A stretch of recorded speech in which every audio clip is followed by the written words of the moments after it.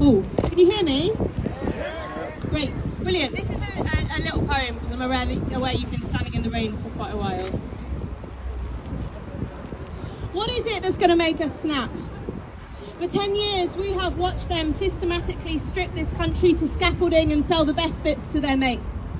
And now the ground's unsteady, the foundations are failing, and I don't know what it'll take for us to demand our stability back. Our NHS, our welfare state, our safety net that always made this Britain great.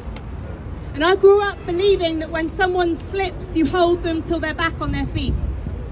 But I grew up a child of the 90s, a child of the Labour Party. I grew up knowing that you never trust a Tory because all the Tories know is greed.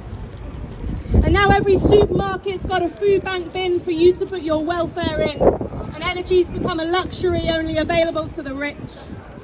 We are the frogs in the pot and the water's reached boiling. It is us versus them, and they have known this is coming because there is only so long they could keep us distracted whilst they emptied the coffers.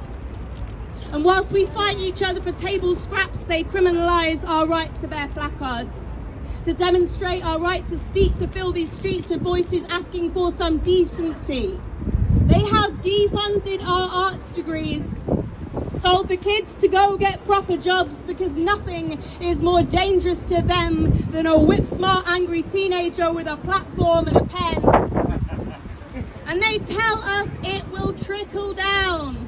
And meanwhile, we need to hug our pets, batch cook porridge, eat more soup and cancel Netflix. But watching Netflix never tanked the pound. And there is only so much you can blame on COVID, Putin and Gordon Brown.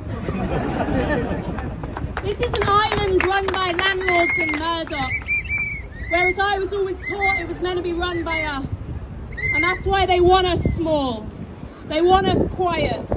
They want us cold and hungry with moles up the walls.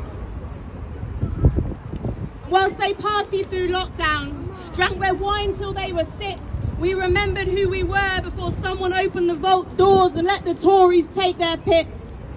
We are a country of good people run by the very worst, who have convinced us that this scourge on the most vulnerable is exactly what we deserve, but it ends here. You gluttonous vultures on a decade-long smash and grab. This is the straw that makes the country snap, so give us what you took from us because now we want our country back.